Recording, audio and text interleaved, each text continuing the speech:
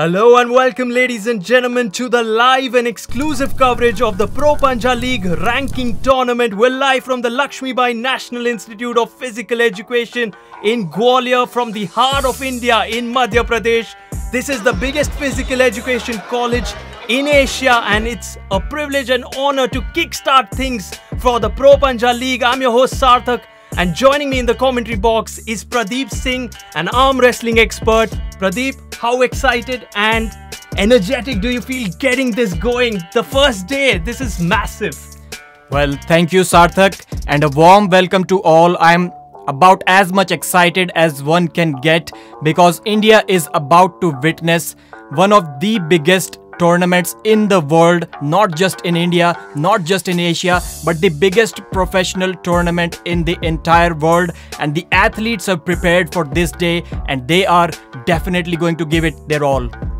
Why not? And we have 600 participants in this ranking tournament, 180 of which will qualify for the finals. We'll have 6 men's categories, 3 women's categories and 1 specially abled category. Which one particular category are you most excited for, Pradeep? I think I am definitely excited about all of the weight categories, but the 90 kg men's category is the one that I'm most excited about.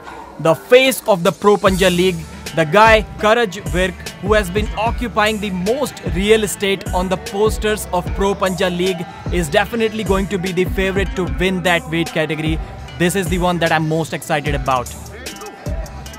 Certainly, and just to inform all our viewers, this is the College Pro Panja League to encourage students from across the country, and what a participation we're seeing. We're seeing people from Kashmir, from Jammu, from the south, from the northeast. Every corner of India has been covered by this beautiful, magnanimous, gigantic Pro Panja League. College students, always that extra excitement that comes in, Pradeep.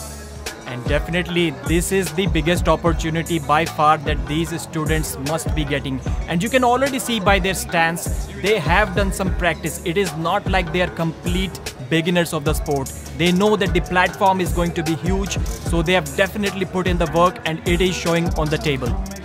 Totally showing. And just to break down the basics from a layman perspective, Pradeep, what is exactly going on here? We've seen Panja through our school days, through our college days. Can you simplify the whole game for us from a layman perspective?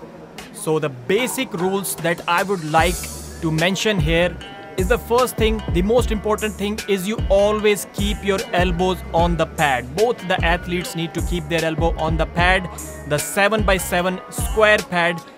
The elbow cannot be lifted above the pad, neither can it go outside the perimeters of the pad. This is the most important rule, and you need to keep contact with your hand on the hand peg at all the times. If you leave it and the referee sees that you are gaining an advantage, he can give a foul. So these are the basic rules. Other rules we will discuss as the tournament proceeds. Right, as you can see, the college students there with the hand pegs being utilized. As Pradeep mentioned, the elbow pads, you have to stick to them. You cannot, raise the elbows beyond that even a little raise, you will lead it into a foul. We have the pin pads where the finishing moves are going to be utilized, maximized. And just speaking of finishing moves, Pradeep, can you tell us a little more about hooks or top rolls? Because that's what I've heard, and there's something like press. Can you break down all of these? So that's for sure we are going to break down in this match. So this is a hook move and both of the athletes are going into the king's move there. That is a very, very professional advanced move. Both of the athletes are in the king's move and the athlete on the right side stands up and follows it up with a press. So what eventually happened here was that the athlete was getting tired and the athlete on the right side stood up. He used the entirely different muscle groups and pressed instead of pulling. So that is why he got the easy victory there. Right, and how much of this is technique oriented and how much of it has to do with the mind? If you are just seeing these two athletes, what would you tell them if you were to speak to them as a coach? How much of it is application of the mind from your understanding and how much of it is pure technique? So the first thing is that arm wrestling is and it is forever going to be a strength sport. So strength is the primary thing. About 70% I would say is all strength and the rest 30% comes down to technique. So we can see that the guy on the right was much bigger than the guy on the left, at least upper body physique. His arms were much bigger, but the guy on the left, you can see he top rolled his wrist and he opened up his wrist. That is why he cannot use all of his power and he lost this match. So yes, it can come down to technique if the other guy is not polished enough. Technique can sometimes overcome strength in this sport.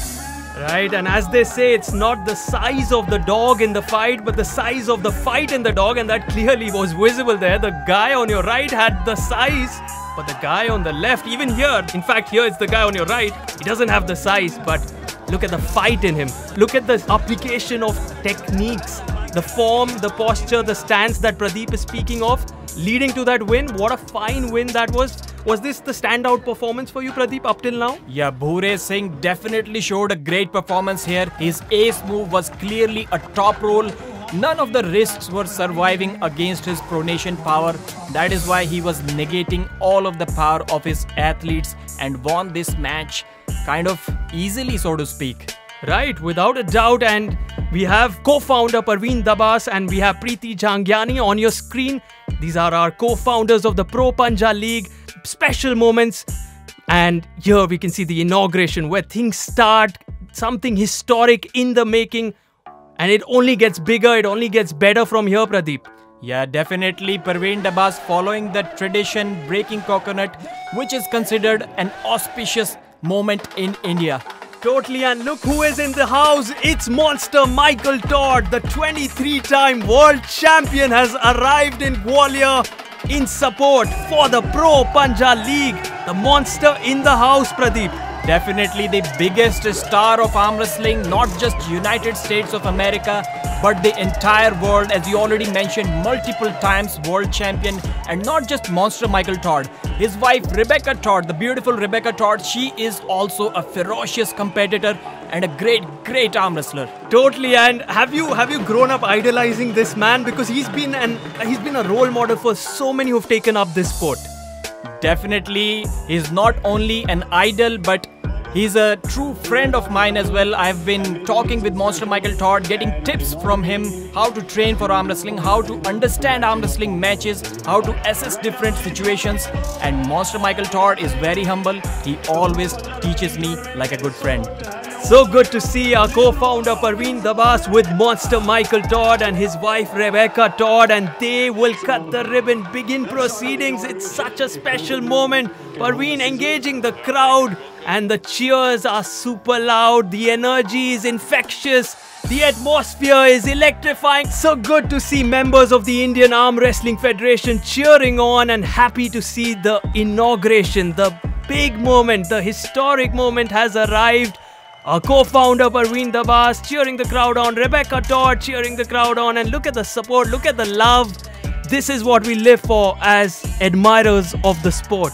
And we can thank the Indian Arm Wrestling Federation and its officials and members as well for allowing us to have such an important and awesome arm wrestling tournament where Michael Todd is now addressing the athletes during this seminar.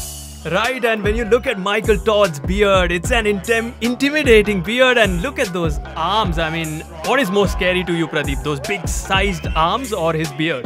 I would definitely say that when I looked at Monster's arms, those were quite clearly intimidating, not so much his beard. And rapper Ahmed Ali Mirza is in the house, who has written and composed the song, the theme song for Pro Panja League, rapping to it. And look at the applause, look at the cheer. What a tune, what symmetry, and what do you think? He's also going to compete, right, Pradeep? Yes, Sarthak, he's also going to compete, and I would like to let everyone know that this moment is special. The world is seeing this for the first time, rap song about arm wrestling. Right, the theme song of the Pro Panja League by Ahmed Ali Mirza being cheered on by our co-founder Parveen there. Let's slip into a quick break here. We'll be back on the other side.